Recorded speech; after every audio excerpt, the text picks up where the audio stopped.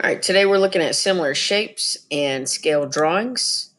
For similar shapes, this means that they have the same shape, but they are different sizes.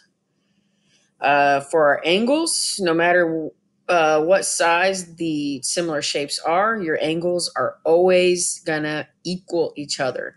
So if angle A is 60 degrees, then angle X is also 60 degrees. For your sides, these are proportional. So first you have to determine the corresponding sides, which is right here.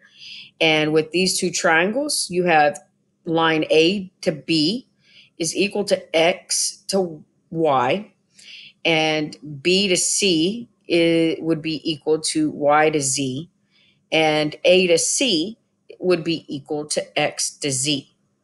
So being able to use that information, you can set up a proportion to see if the side lengths are proportional to each other. Because remember, a proportion means that the ratios are equal.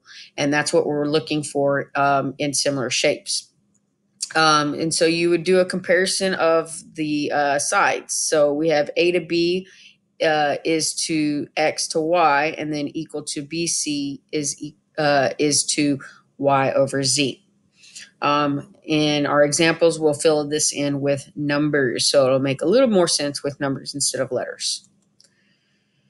All right, so to find for a missing side length, you want to determine the corresponding sides, set up a proportion, and then solve for the missing value.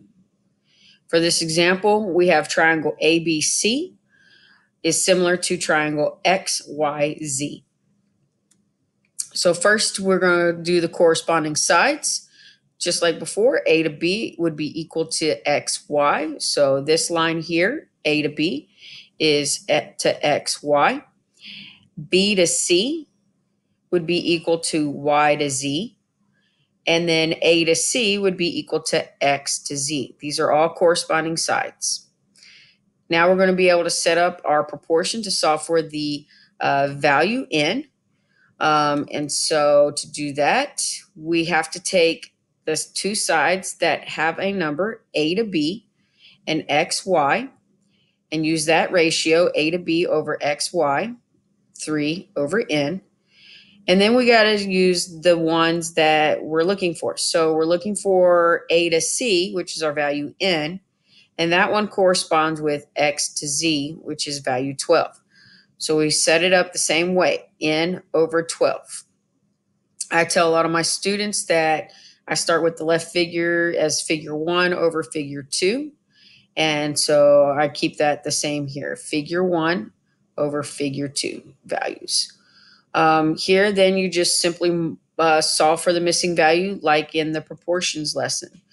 You use your cross product where you get 3 times 12 equal to 9 times N. And 3 times 12 is 36, equal to the 9N. Here we want to divide to both sides to get our N by itself. So 9 divided by 9 gives us our 1N, and 36 divided by 9 gives us 4. You can then plug in 4 for N for your value. You might have also noticed that here 3 times 3 does give you 9. And so getting the value 4 for N, plugging that in here, 4 times 3 does give you a value of 12. So these are proportional and they are similar triangles. Scale drawings is given a map, model, or drawing and asked for actual distance, size, or scale.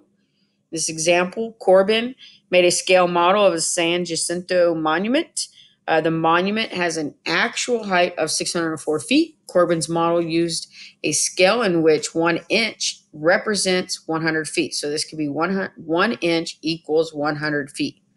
What is the height in inches of Corbin's model? So we're looking for the height in the model. First, we're determining the scale, which is 1 inch equals 100 feet. Then we need the given information. So the actual height is 600 feet of the monument.